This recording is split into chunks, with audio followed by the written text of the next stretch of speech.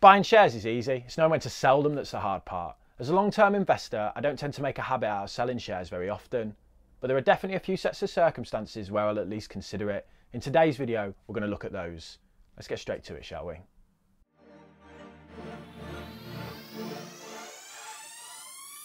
Emotions are a hell of a thing. The highs of getting a job, married, a kid, or even just those times you sat alone in your car singing as loud as you can. Compare that to the downs of a breakup, a lost loved one, or being sacked. Losses cause feelings of anxiety and doubt, and the gains we make, the step forwards we take in our lives, make us feel joy. And it's the exact same with investing. Nothing triggers an emotional response like doubling your money on a company you just bought. And nothing can ruin that like waking up and seeing all the gains you just made in the last few months wiped out in a day. Instantly you think, should I sell? Should I buy more? Should I just go back to sleep? You are giving constant data to fuel those emotions. Most people don't get married all the time. And most people don't get sacked constantly either. These events are infrequent, they are rare. The fluctuations of your investments are constant. Especially crypto. That sucker runs 24/7, 365 and swings about like a bored married couple looking to spice up their marriage a little bit. What did he say? I find the best thing to do to deal with an emotional response is to have a preset rule or question that I ask myself before I act so that my emotions don't take over. So with road rage, for an example, I'm not an angry person, but in the past I was definitely known for flashing people if I felt they deserved it. You don't want to be in the way when my laser goes off. Now if someone cuts me up or forgets to indicate, rather than setting my lasers from stun to kill, I ask myself the question, Damien, have you ever forgotten to indicate or cut someone up? The answer is yes. So chill out, mate. They probably didn't do it on purpose. They definitely haven't got it in for you. Fire everything! So when I'm being blinded by the emotion-inducing barrage that is the constant information of the markets, here are some of the questions that I ask myself before I consider selling. Question 1. Is the valuation too high? You buy it and it shoots up in value. Are you a genius? Was it a fluke? Should I sell it now and cash in my gains? Never has it been more the case that what was once a cheap and fairly priced business can quickly become an overvalued one. It feels like now, due to the way information is shared across the world quickly, and the ease of accessing investments with discount brokers like Robinhood, 212 and Freetrade, momentum can get behind a company and push it up real quickly. They call it herd mentality. Lovely way to describe people that. But anyway, the herd takes over and they push your investment to the moon. Should we sell?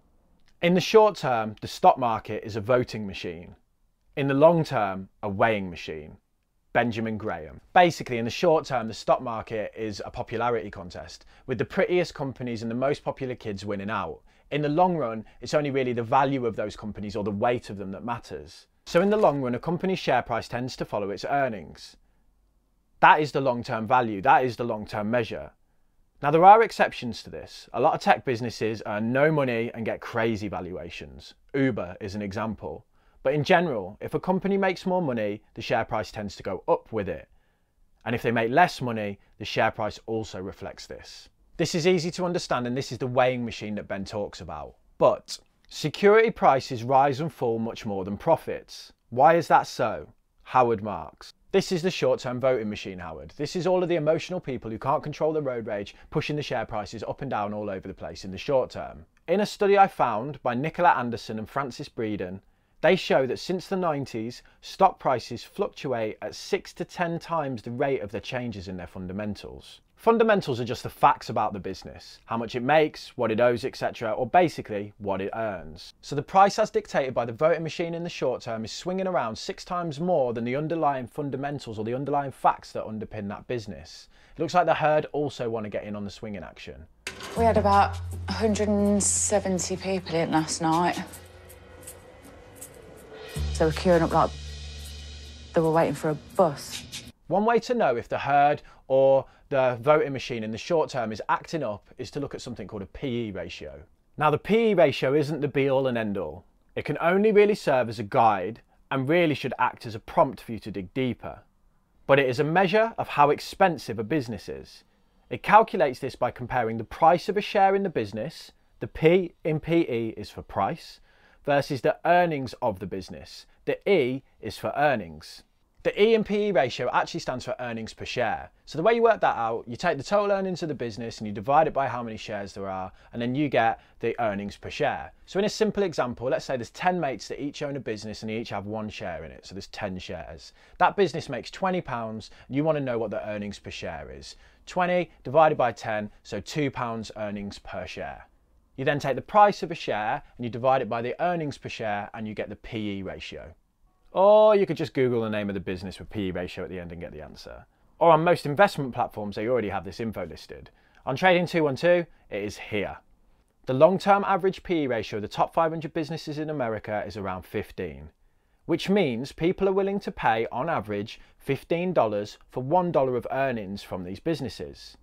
Now this can fluctuate a lot, but in the long run, share prices tend to move back towards this average. Remember, this number serves as a guide to how expensive the business is, but there is no agreed definition on what is expensive. There is no good or bad PE ratio, but most people agree that a PE ratio below 15 signifies a relatively cheap business, and anything above 18 to 20 is probably when you'd start to look at it and go, okay, this business is getting a little bit more expensive. People are paying more here to secure the income of this business. Now, the PE ratio is far from perfect. Tech businesses, for example, have really high PE ratios, as people expect rapid growth from these businesses, so are willing to pay more now for these businesses for that future growth. But on paper, they look expensive. But this channel's aimed at beginners, and I know a lot of you are interested in figuring out how to value a business. The PE ratio is probably one of the places you should start. I think it's a really good habit to understand the PE ratio of the businesses that you're buying and their competitors, or even just businesses in a similar sector. You can then start to get an idea of what a standard PE ratio is for that sector, and you can start to see businesses within that industry or sector that may be looking expensive compared to the others, or even ones that are cheaper that might signal a good buying opportunity. I've included a couple of great articles below that explain the PE ratio in more detail, and also look at other varieties of this like forward PE. These ratios sound scary, but honestly, they are measuring simple things. Using a few different ones, you can start to build an idea of if a business you like or hold is fairly priced. One of the first things I do when I see a business that I own has shot up rapidly in prices, I try and figure out why that has happened. If that rise in price isn't linked to an increase in earnings, i.e. if the business hasn't come out and said, we're now earning a bucket load more cash than everyone thought, so that's why the share price has shot up, because remember, in the long run, share prices tend to follow the earnings of the business. So if there isn't an earnings announcement and the PE ratio is looking like the business is expensive, I will consider selling that position. Or I will at least consider selling out my initial investment to take out the money that I put in at the start back so that I'm, riding on a free position. I did this recently with Boohoo actually. It shot up about 40% since I've bought it. So I cashed out my initial investment. A lot of people will crucify me in the comments for selling something that's gaining, but this is all about managing your own emotions. And for me personally, I find it a lot easier to sit on an investment and watch the wild swings when I've already got my original cash out. It's like, freebie. The next reason to sell is a lot easier to get our heads around. No more PE ratios and swinging. I don't expect to get any action tonight. Sometimes it happens and sometimes it doesn't. The share price has crashed, should I sell? Whether it's one individual stock, a whole sector, or even the whole world stock market dropping at the same time, there is one question that I ask when share prices fall, and that is, has anything changed long term? And if the answer is no, I'm probably getting excited and gearing up to buy more. It's a very emotional and irrational response to be happy buying something at 10 one day, and then when it crashes to 5, you're like, I don't want it anymore, sell it, sell it, sell it. In reality, if you were buying something for 10 the other day and it drops to 5, you should be made up and you should be filling your boots. We know now that in the long run, share prices tend to follow a company's earnings. So if share prices crash, all we need to do is ask ourselves, has this business's ability to make money in the long run now changed? Most of the time it's just a short-term voting machine playing havoc with the markets. Like, I woke up the other day and everything was down, it seemed. All of my investments in stocks and shares, my crypto was down, everything was down. I look at it and go, has anything changed in the last 24 hours? Nope, okay, buy more of everything. The key is, if things have changed forever, then you should consider selling. If smoking gets banned, investing in tobacco businesses wouldn't be wise. An example that may help you understand this better is Warren Buffett's decision to sell out of all the airline positions that he had as a result of the illness that we all currently find ourselves in. Basically, he woke up one day and thought, travel is now changed forever. I don't think it's going to go back to the way it was for a while as a result of this illness. And basically, I don't want any part of that industry anymore because I think that the game has changed. He sold out, I think it was about $4 billion worth of airline stock. So massive position that he had there, and he cancelled it on that basis. He locked in a loss because he thought the rules have changed. Compare that to, do you remember the Iceland volcano in about 2010, 2011? It spewed an ash cloud into the air that meant that no planes could fly.